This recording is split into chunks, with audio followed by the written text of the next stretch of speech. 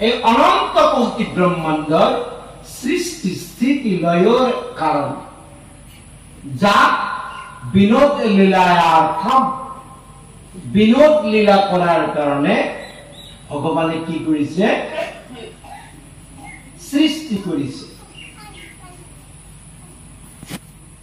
হৰি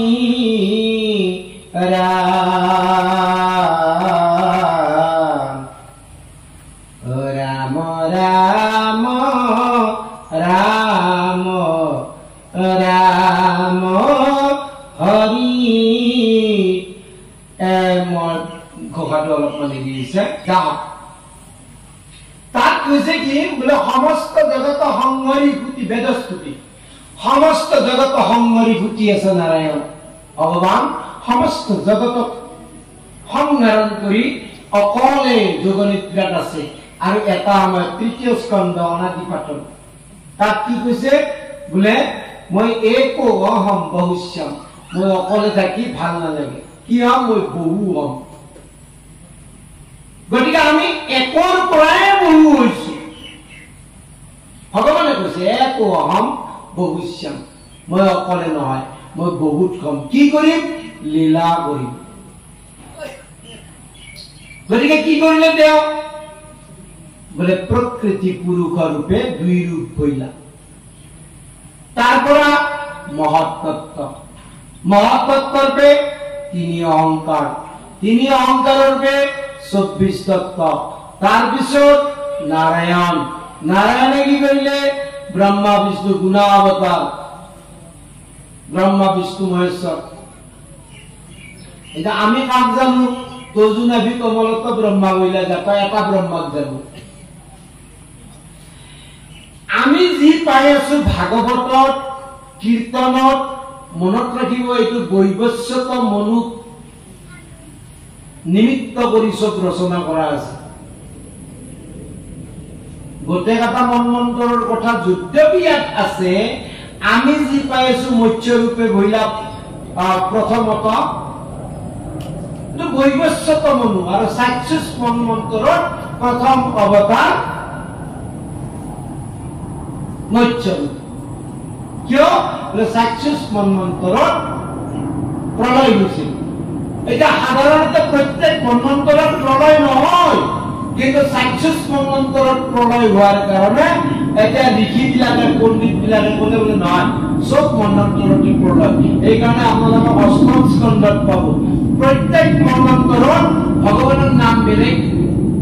দেৱতাৰ নাম বেলেগ ঋষি বিলাকৰ নাম বেলেগ প্ৰত্যেক মন্মন্ত্ৰ ইয়াৰে পিছৰ যিটো মন্মন্ত্ৰটো সাবৰণী মন্মন্ত্ৰ সপ্তম মন্মন্ত্ৰ আৰু সপ্তম মন্মন্ত্ৰত ইন্দ্ৰ হ'ব যায় বলি তাৰ পিছৰটো কি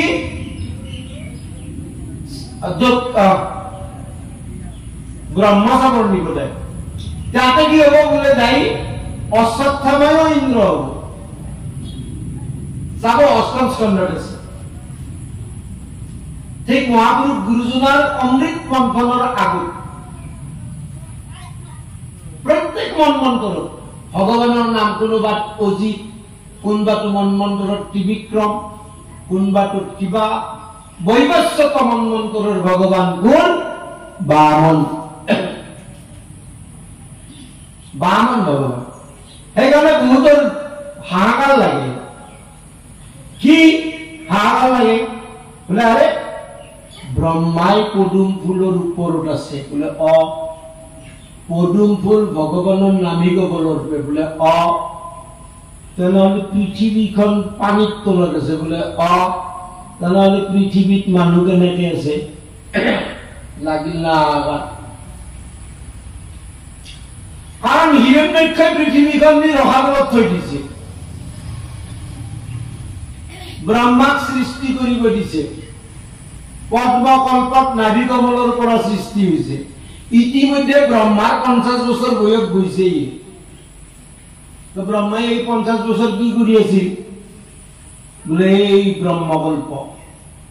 এইটো পদ্মকল্প আৰম্ভ হৈছে ব্ৰহ্মাই যেতিয়া ভগৱানৰ নাভি কমলৰ পৰা জন্মে তেতিয়াই পদ্মকল্প কিন্তু ব্ৰহ্মা আগতে জন্মিছে কেনেকে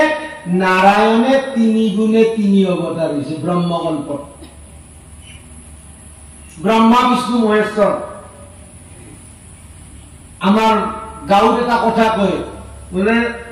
কায়ো কাকো নবলে কাকা সকলোৰে দাড়ি চুলি পকা ব্ৰহ্মা বিষ্ণু মহেশ্বৰ 3 গুণাৱতাৰ নাৰায়ণেটো কৰিলে তেওঁ নাৰায়ণে 3 গুণাৱতাৰ হ'ল কিন্তু ব্ৰহ্মাই একমুখে বিষ্ণু একমুখে শিৱ একমুখে কোনেও কাকো সম্ভাৱনা নকৰে কথাও নাপাতে নাৰায়ণৰ হাঁহি ইচ্ছা হ'ল মই এইকেইটা কি জন্ম দিলো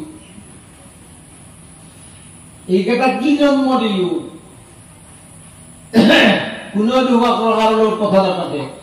আৰু নাৰায়ণে আহিছে এই ব্ৰহ্মা আহিলা তোৰ কাম ৰজগুণৰ কাম তই সৃষ্টি কৰ হায় বিষ্ণু এইফালে কি প্ৰভু মানে তই সকলোৰে পালন কামটো কৰ নহব হয় মহাদেৱ এইফালে বোলে কি প্ৰভু বোলে তোৰ কাম সংধাৰণ কিন্তু শুন যেনেকে এনেকে সংধাৰণ কৰিব নোৱাৰা বোলে কেনেকে বোলে ব্ৰহ্মাৰ দিনটো শেষ হোৱাৰ লগে লগে সংধাৰণ কৰিবি আৰু ব্ৰহ্মা ৰাতি শেষ হোৱাৰ লগে লগে পুনৰ সৃষ্টি কৰিবি এটা ব্ৰহ্মাৰ একদিন মানে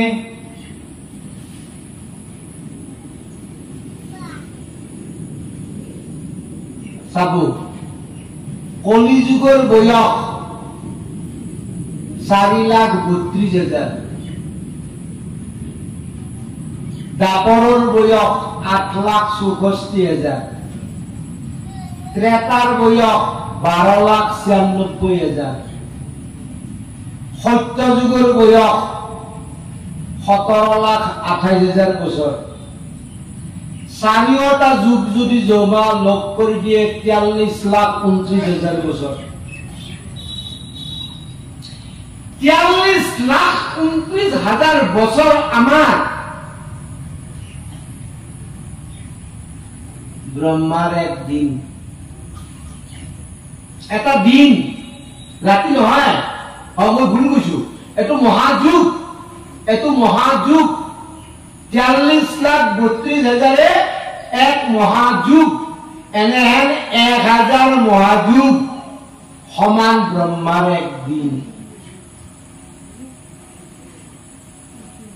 ব্ৰহ্মাৰ একদিনত 14 মনু পৰিৱৰ্তন ঘটে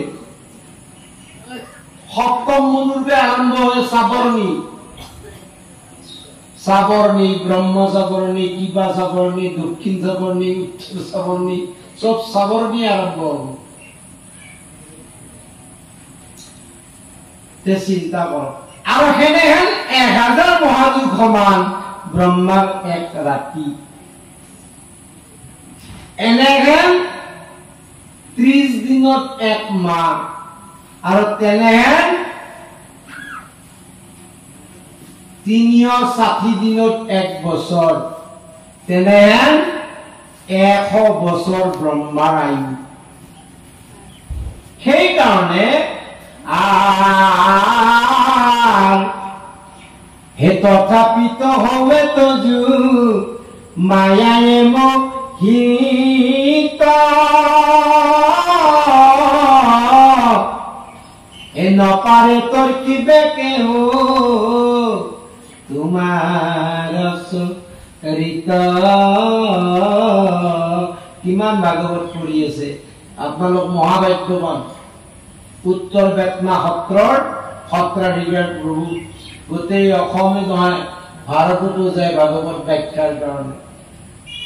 মহাভাগ্যৱান আৰু কত ভগৱতী প্ৰাণজিৎ গগৈ চন্দন কোঁৱৰ জগত বনিয়া অনিল দাঁতি আৰু আমাৰ নিচিনাটো সৰু সুৰা মহৰ দৰে আছে যিকেইটা মহামহাবীৰ গোটেই অসমত ভাগৱত প্ৰচাৰ কৰি আছে দিনে ৰাতি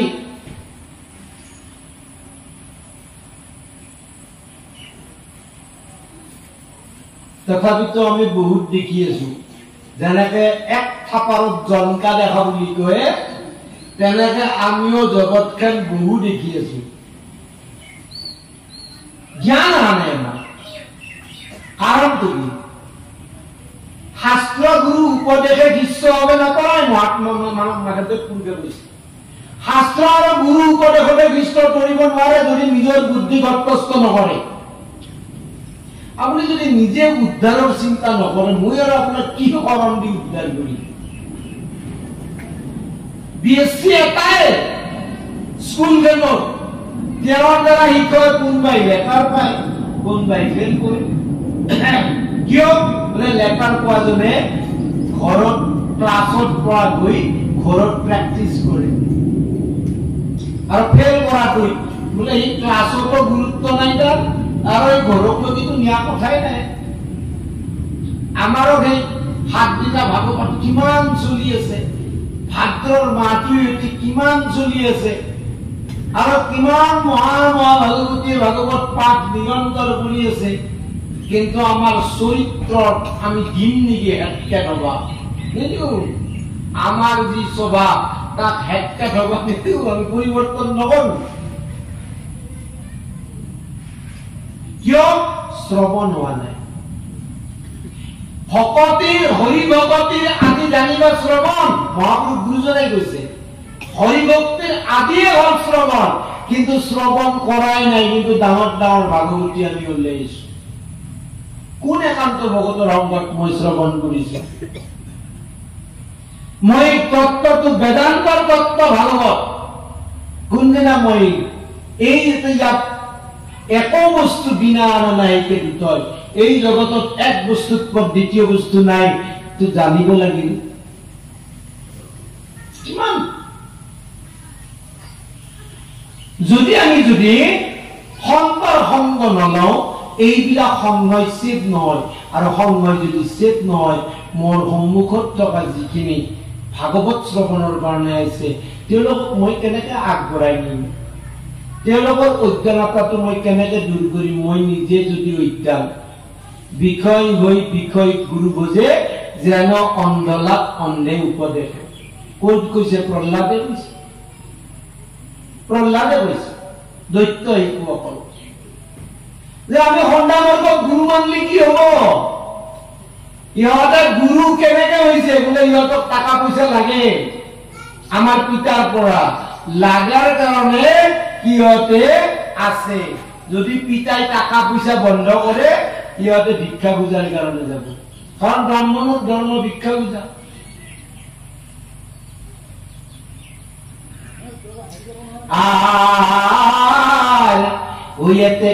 শাস্ত্ৰৰ বিচাৰ কৰি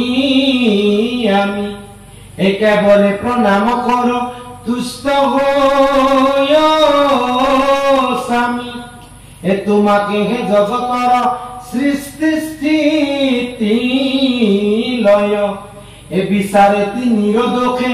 অগুণে নয়। তুমি ইয়াতে আছা, ইয়াতে আছা। ইয়াত থকা স্বত্বেও তোমাক এই দেহৰ দোষ গুণে নাপায়। সাংঘাতিক কথা।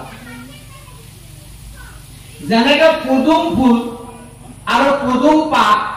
পানীৰ ওপৰত থাকে কিন্তু পানী নালাগে, তেনেকে ভগৱান অন্তৰ্যামী ৰূপে ইয়াতে আছে হৃদয়ত, কিন্তু এই শৰীৰে কি কৰে তাৰ লগত ভগৱানৰ সম্পৰ্ক। সেইকাৰণে দশমত একদম আৰম্ভণিত কৈছে বোলে ইয়াতে এই সংসাৰ বৃক্ষত ইখ জীৱ দুই, এটাই খাই মৰে আৰু এটাই নোখোৱাকে কৰে। জীৱই খাই মৰে, খাই খাই সি পুনৰ জন্মি থাকে, মৰি থাকে। আৰু ইয়াতে যি পৰমাত্মা আছে, এইবাৰ দ্বাদশতো কৈছে, দ্বাদশত শুকদেৱে কৈছে এই পৰীক্ষিত, তুমি পৰমাত্মা এটা নাইকে সন্দেহ, তুমি পৰমাত্মা, তুমি কৃষ্ণ। এই যে ইয়াতে কৈছে এক বস্তু বিনা নাইকে দ্বিতীয়। আরে ভাই আপনি ব্রহ্মাই দ্বিতীয়তে কৈছে, দ্বিতীয় স্কন্ধ। ভূত পিশাচ নৰেশ্বৰ গন্ধৰ্ব বিদ্যাধৰ চাৰণ সকলো সকলো ঈশ্বৰৰ অৱতাৰ গতিকে নিজক কম বুলি নাভাবব আপুনি ঈশ্বৰৰ অৱতাৰ সকলো অৱতাৰ কুকুৰ হিয়াল সাপ সব ঈশ্বৰৰ অৱতাৰ কিন্তু আমি কি এই তথাপিত হয়ে তজু মায়ায়ে মোহিত আমি কি হও ভগৱানৰ মায়াৰ দ্বাৰা মোহিত হও মায়াটো কি এজন মানুহে এটা যোগ এটা ভাগৱত শুনি আছে যে মায়াক যদি খেদব পাৰা তেনেহলে শান্তি পাল তোৰ ঘৰত আৰু শান্তি আহিব সাংঘাতিক ঘটনা তেওঁৰ ঘৈণীয়েকৰ নাম মায়া আছিল আৰু ঘৰত কাম কৰা চাকৰনীটোৰ নাম শান্তি গতিকে ঘৰক লগি গেছি যাই তিৰিটোক কৈছে অলপি ঘৰৰ পে আজিৰ পৰা মই মায়াৰ পৰা পৰিত্ৰাণ পাম বলো এইবুলি ৰাস্তাত লগি বাহিৰ কৰিছি বোলে তুই কাৰ লগত ভয় কৰিবি বোলে শান্তি আছে নহয় গতিকে আপোনালোকে আৰু সেইটো নকৰিব বোলে মায়াক বাহিৰ কৰি দিও আৰু শান্তিক লগত লওঁ মায়া মানে নিয়তে পৰীক্ষিয়তে ইতি মায়া অৰ্থাৎ ভগৱানৰ শক্তি এই সম্বন্ধে আপোনালোকে প্ৰথম স্কন্ধতে পায় যেতিয়া ব্যাসে কি কৰিম কৃষ্ণৰ মূৰ্তিক কৰিলন্ত ধ্যান নাৰদৰ পৰা শুনি যেতিয়া কৃষ্ণৰ মূৰ্তি হৃদয়ত ধ্যান কৰিলে কি পালে দক্ষিণত বাম পাশে মায়া দক্ষিণত ভক্তি মাও দুৱান কি আছে তাৰপিছত কৈছে বোলে মায়ায়ে বান্ধন্ত ভক্তি মাও মেলান্ত দুৱান মধ্যত আছে প্ৰভু ভগৱন্ত প্ৰথমতে কৈ আহিছে আপোনালোকে চাব ভাগৱতৰ গোটেই কথাখিনি তৃতীয় স্কন্ধৰ পৰা যি ইয়াত বহল ব্যাখ্যা আছে কিন্তু প্ৰথম আৰু দ্বিতীয় স্কন্ধত গোটেইখিনি আছে সবখিনি প্ৰথম দ্বিতীয় স্কন্ধত পাব সেইকাৰণে প্ৰথম আৰু দ্বিতীয় স্কন্ধ যি নুবুজে তাৰ কাৰণে এই প্ৰাইমাৰী নেওতা ৰাজনা মানে ক্লাছ 10ত গেলেও তাৰ অংক ভুল হবই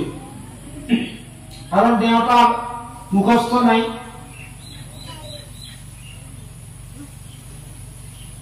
সেইকাৰণে প্ৰথম আৰু দ্বিতীয় স্কন্ধ একান্ত ভগতৰ সংগত সুন্দৰকে বুজি ল'ব লাগে আৰু সেইকাৰণে পদ্ম পুৰাণৰ ভাগৱত স্তুতিত ভাগৱতৰ যি মূৰ্তি তাত কি কৈছে এই প্ৰথম দ্বিতীয় স্কন্ধে চৰণদূত প্ৰথম আৰু দ্বিতীয় স্কন্ধ কি ভাগৱতৰ অংশ নহয় ই চৰণদূত তৃতীয়ৰ পৰাহে ভাগৱত আৰম্ভ হৈছে দশলক্ষণ স্বৰ্গ বিসৰ্গ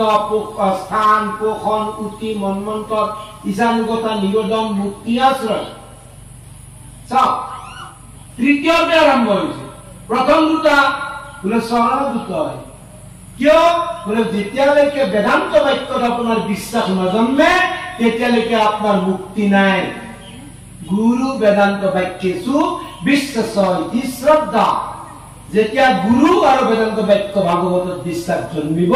আৰু সেইকাৰণে কি সৌনকৰ নিচিনা ঋক বেদবাদী বেদত প্ৰধান ঋষি সৌনকৰ বাপেকৰ নাম সৌনকী আৰু আটেকৰ নাম ধৃতৰাষ্ট্ৰ তেওঁলোকৰ বেদত মন্ত্ৰ আছে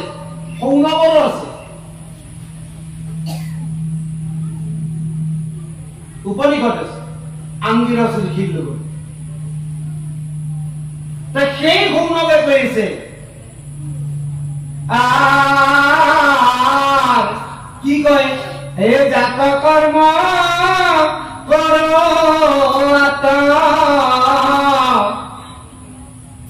নাহিকে বিশ্বাস আপোনাৰ আয়ু ব্যৰ্থে কৰিল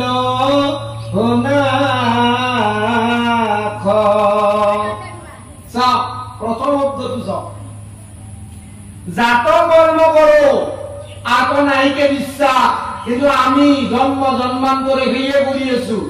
পয়সা উপার্জন ভাতে কেমন বছর খালুয়াই হই না বেজার লাগছি ডালি ভাত কেমন দিন খাবার বেজার লাগছি হ্যাঁ এখান যদি খাবার এবং মরি যাবে এতিয়া যদি কই দে ইয়াত ভাত নাই হাল লাগি যাব কোনে আইব ইয়াতে ভাতে নাই যদি ভাগবতে আমার পেট সামলিব ভাগবতে আমাক হি করব ভাতে যদি রাখে খাওয়া লাগিব অথচ কেমন বছর খালু এতিয়া নহয় আপনি পূর্ব জন্ম তো হেয়ে খাই যাইছে কত জন্ম ভাত খাইছে তথাপিতো ভাতৰ ইচ্ছা কোনো নাই সৌনকে কিন্তু কৈছে যে ভাত খাই খাই মই তলাৰ উপায় নাই কি কৰা যে এই যে যজ্ঞাদি কৰ্ম কৰি আছো ইয়াৰ দ্বাৰাই জীৱৰ কল্যাণ নহয় কি হ'ব ইয়াৰ দ্বাৰাই মাত্ৰ আপোনাৰ আয়ু ব্যৰ্থ কৰিলো না আপোনাৰ আয়ু আৰু তাতে প্ৰশ্ন আপোন মানে অনাত্মা দেহাক যিয়ে আত্মা বুদ্ধি কৰে এই দেহটোক যিয়ে আত্মা বুলি ভাবে এটা চাওকচোন বাপেকে মনলা চোটলৰ লগত ধাৰা এখনত থৈ দিছে মালা চালা পিন্ধাইছি ধূনা চুনাও দিছি ধূপো দিছি আৰু চলিকেইটাই কান্দি আছে অ পিতা আমাৰ এলি ক'ত গেলি আৰে ক'ত গেল বাপেকে শুই আছে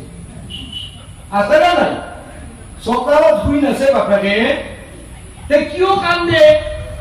ঘৈণীয়েকে কান্দে আছে অ মোক এৰি এই চলিকেইটা দি ক'ত গেলি ক'ত গেল আছেচোন তাৰমানে চোতালত যিটো ধূপ ধূনা দি থোৱা হৈছে সেইটো তেওঁ নহয় এইটো পিতাই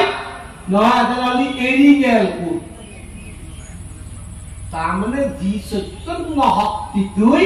এই দেহটোক জীয়াত কৰি ৰাখিছিল সেইটোহে তেওঁ অথচ এতিয়া কি ভাবি আছো এইটো মই বুলি ভাবি আছো অথচ এইটো যিদিনা মৰব ভগৱান যেতিয়া ওলাই যাব ল'ৰা ছোৱালী কান্দিব পিতা আমাক এৰি ক'ত গেলি আইও আমাক এৰি ক'ত গেলি আধ্যাত্মিক জ্ঞান এনেকে বুজাটো প্ৰয়োজন তাৰমানে এইটো মই নহয় আৰু এইটো নহয় যদি মোৰ কাৰণে মই কি কৰিছো আজি জন্মৰ পৰা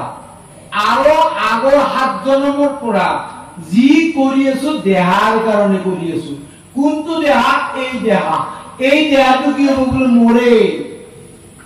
নিজৰ কাৰণে কি কৰিছে দেখো নিজৰ কাৰণে কি কৰিছে যি কৰি আছে দেহাৰ কাৰণে চাকৰি কৰিছে দেহাৰ কাৰণে ভাত খাইছে দেহাৰ কাৰণে ধন উপাৰ্জন কৰে দেহাৰ কাৰণে সন্তান জন্ম দিছে দেহাৰ কাৰণে নিজৰ কাৰণে কি কৰিছে উত্তৰ আছে নিজৰ কাৰণে কি কৰিছে কাৰণ মই একো নহয় সেইকাৰণে মোৰ ল'ৰা ছোৱালী কান্দে এই দেহটো মৰাৰ পাছতো পিতাও আমাক এই ক'ত গেলি তাৰমানে মই এইটো নহয় যদি ইমান দিনে তো মই এইটোৰ কাৰণে কৰিম মই নিজৰ কাৰণে কি কৰিছো প্ৰশ্ন আৰু যদি উত্তৰ নাপায় মই কৈ আছো হে পৰম ঈশ্বৰ কৃষ্ণ দেৱনাৰায়ণ মই কোৱা নাই কোনকে কৈছে পৰম ঈশ্বৰ কৃষ্ণ দেৱনাৰায়ণ এতানে মহাভক্তিত শ্ৰৱণ কীৰ্তন এইটো কৰ